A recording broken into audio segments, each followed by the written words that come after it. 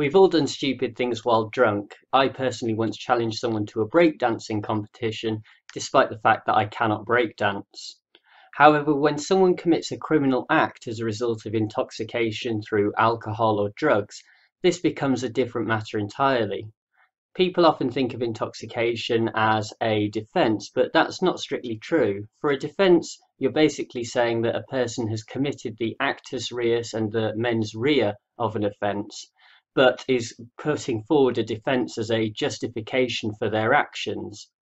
Intoxication, on the other hand, is a denial of criminal responsibility. They're saying, yes, I committed the actus reus or the acting part of an offence, but I did not have the intention, or certainly not the criminal intention, required to do so.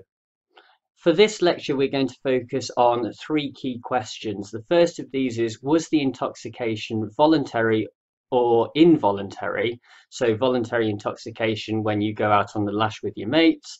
Involuntary intoxication would be when someone spikes your drink. The second question that we're going to focus on is when we're looking at voluntary intoxication, what type of crime is it? Is it a crime of specific intent or is it a crime of basic intent? And the final question that we're going to look at is, how dangerous was the drug? Is it a known drug that was dangerous, such as alcohol that is known to make people more violent?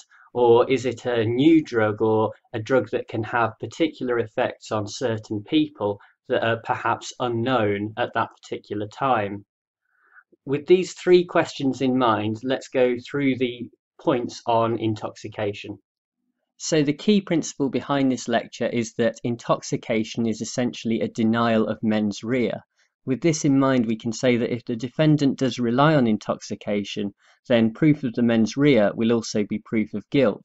This was a point that was very well put in the case of Portage in 1975, but we do have to remember that the obverse is true as well. In other words, if the mens rea is not proved, then the defendant will not be guilty.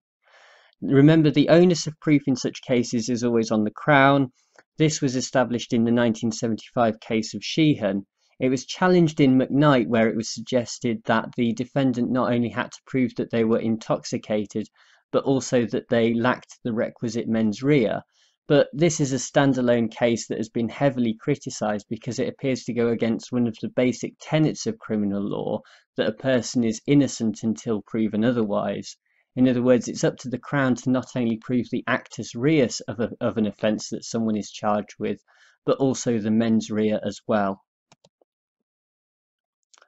Involuntary intoxication is very narrowly defined. In Allen in 1988, the court was keen to point out that where a person had taken too much of a substance involuntarily, or perhaps had taken a substance that they didn't realise how strong it was, then that will not be enough to qualify for involuntary intoxication. Remember, with involuntary intoxication as well, so for example where a person's drink gets spiked, there is still a requirement of a lack of mens rea. Perhaps the most famous case involving involuntary intoxication was Kingston in 1994, where the person did have their drink spiked and went on to sexually assault a 15-year-old boy. During the court case, it was proved that the defendant did have paedophilic tendencies anyway, and may have committed the offence even if they were sober, and so the defendant in such a case did have the mens rea and therefore couldn't rely on intoxication. For criminal offences that involve negligence, the question that we have to ask is, would the reasonable person, in other words an objective test, have acted in the same way having suffered from the same involuntary intoxication as the defendant? Voluntary intoxication is a little bit more complicated. So a defendant is not guilty if he did not form the mens rea for a crime of specific intent. Now, specific intent is contrasted with basic intent, but the courts have really struggled since the 1970s to actually get a good definition down of what a crime of specific intent is and what a crime of basic intent is. For specific intent, the main case is Majewski from 1973. And they suggested that it was crimes with an ulterior intent, in other words, where the mens rea goes beyond the actus reus of an offence. This was okay, but the main problem was that such a definition wouldn't include murder, because the actus reus, i.e. the killing of a person, it was not possible for the mens rea to go above and beyond that. So in 2007, in the case of Heard, they tried to adapt the definition and said that, well, we can take the definition that was given in Majewski from 1973, but we can also add to that that a crime of specific intent is also a crime where there was a sort of purposive intent, trying to give a sort of everyday meaning to the words. I'm still not sure that this is particularly well defined by the courts even today. And also, one of the other major criticisms of Majewski and the subsequent case law is that where there is voluntary intoxication and a crime of basic intent, it almost presents the Crown with the opportunity to not have to prove the mens rea, which is obviously again going against some of the basic principles of criminal law, like I mentioned earlier. I do think that maybe the best way to define specific and basic intent is to look through a wider range of case law and to draw from that which offences the courts have considered over the years to be crimes of specific intent and crimes of basic intent. So we have specific intent on the left-hand side and basic intent on the right-hand side, and I'll let you read through those in your own time.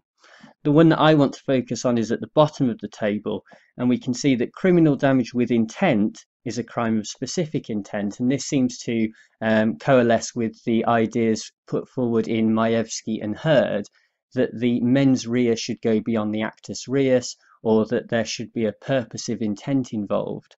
We can then contrast that with, on the other side, the basic intent crime of criminal damage through recklessness, where the mens rea doesn't quite match up to the actus reus, or there isn't really a purposive intent involved in that crime. And perhaps that's the best example for giving a contrast between the two. If you remember back to the introduction, you'll remember that the third question we were going to look at is the nature of the drugs involved. And the question that we have to ask with any particular drug or substance is it common knowledge that using the drug is liable to make the user become aggressive? So to give an obvious example, taking alcohol, for example, in large quantities is very likely to make a person become aggressive. And so we can answer that in the positive and say that a person would be liable in such circumstances. Where it's not clear if taking such a drug would make the user aggressive, we have to look at a question of recklessness. This may be cases where a person's body reacts strangely to a particular substance, or where the effects of a substance are not widely known.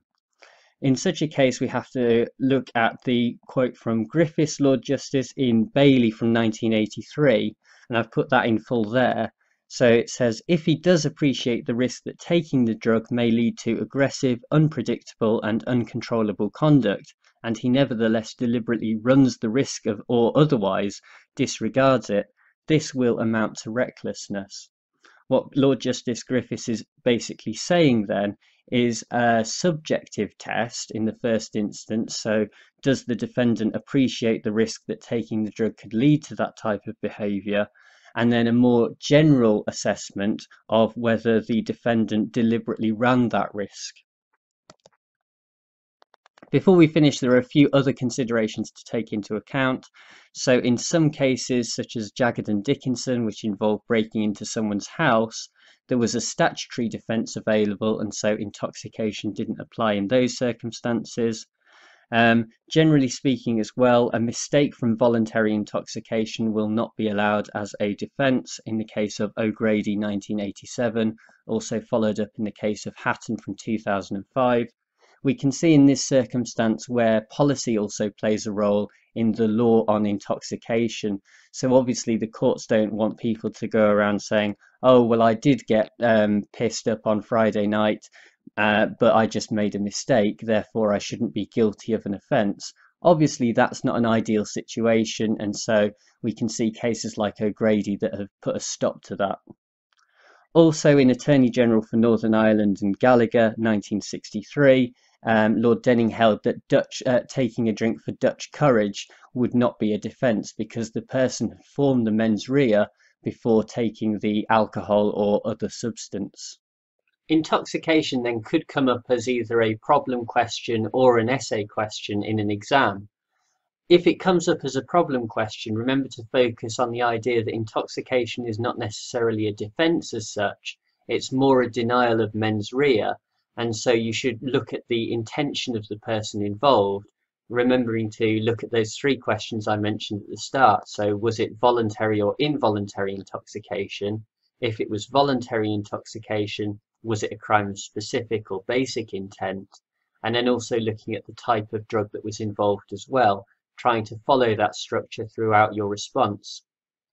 If it comes up as an essay question, this could be potentially very interesting for you because it involves a particular area of policy where the courts have become actively involved.